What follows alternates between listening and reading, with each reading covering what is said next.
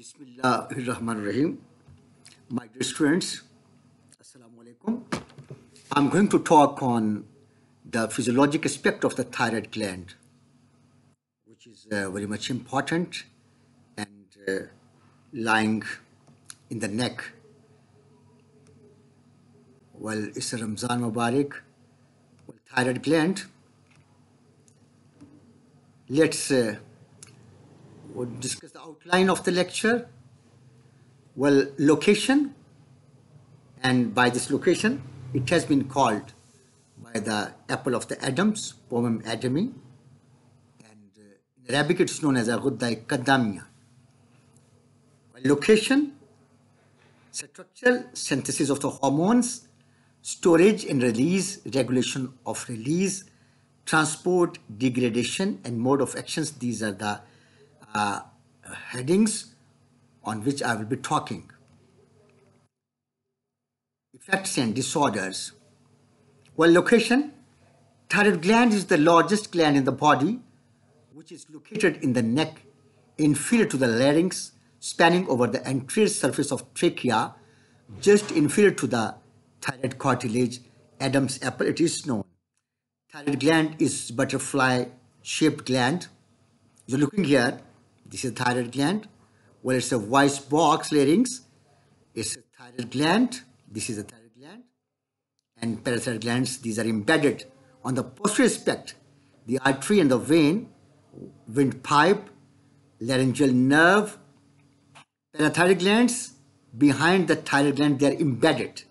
You must keep in mind regarding its location.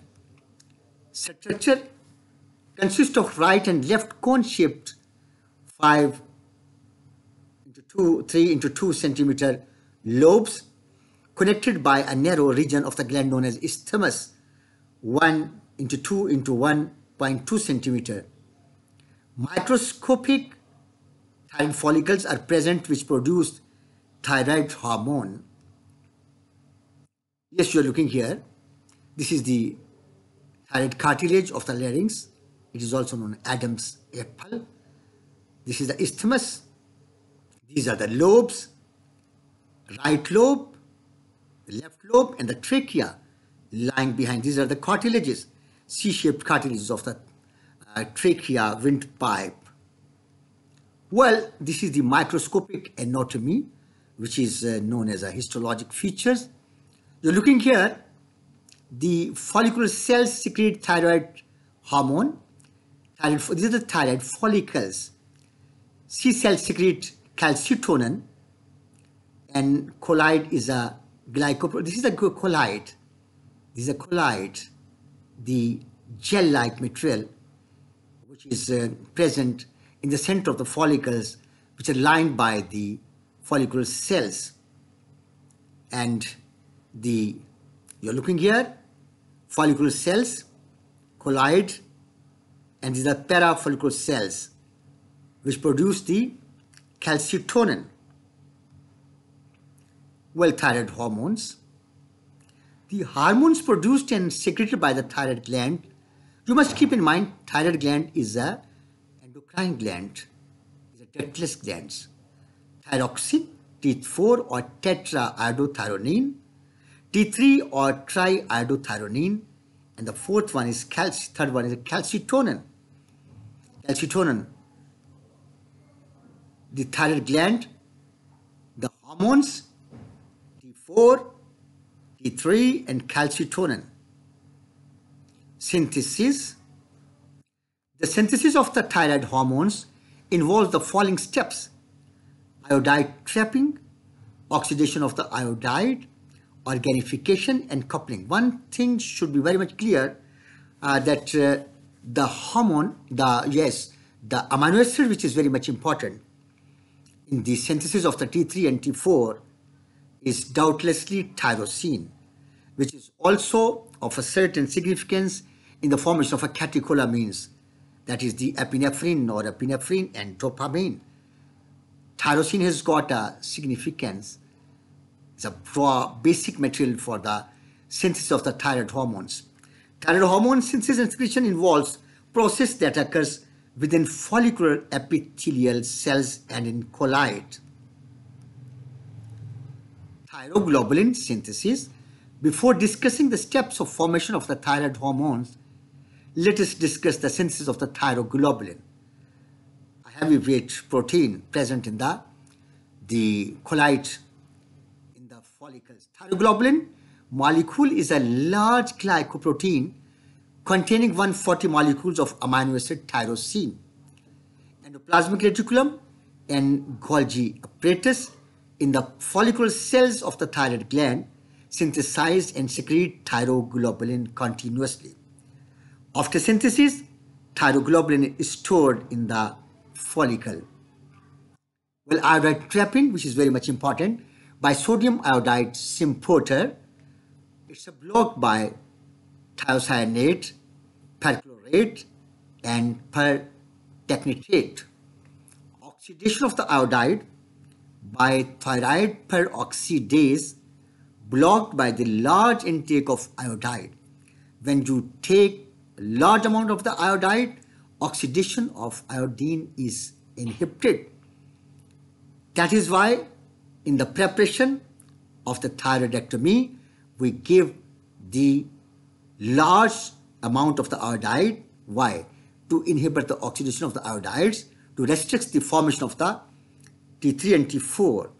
Thioamides refer to the hyperthyroidism therapy. Organification, tyrosine residues of thyroglobulin are iodinated, leading to production of the monoiodotyrosine mid residues and diiodotyrosine dit residues, inhibited by large intake of iodide more than 150 microgram per day. Thioamides refer to the hyperthyroidism therapy. Yes, you're looking here, coupling. DIT plus MIT give to T3 diiodotyrosine plus monoiodotyrosine, that give the T3 triiodothyronine. DIT plus MIT, that's a DIT plus DIT, that give the T4. It has been mistyping over here. Please keep in mind DIT plus DIT. Again, you're looking here. This is a cell, how the iodination and coupling takes place. This is how Golgi apparatus, endoplasmic reticulum, tyrosine is coming, MIT and DIT are formed, then the proteases, and how the T3 and T4 they are being secreted. Colloid droplets and MIT and DIT, T3 and T4, they are taken by this pinocytosis. You're looking here, this is the coupling and manufacturing of the T3 and T4 by these cells which is lining the follicles. Well, deiodination process, thyroxine and its precursors. Thyroid hormones are made from tyrosine and iodides. These are the precursors. You're looking here, tyrosine and iodine, they form thyroxine. Tyrosine plus iodine, it also from triiodothyronine. Triiodothyronine, यहाँ पर you see two tyrosine, यहाँ पर two tyrosine, that gives rise to thyroxine and triiodothyronine. Storage and release.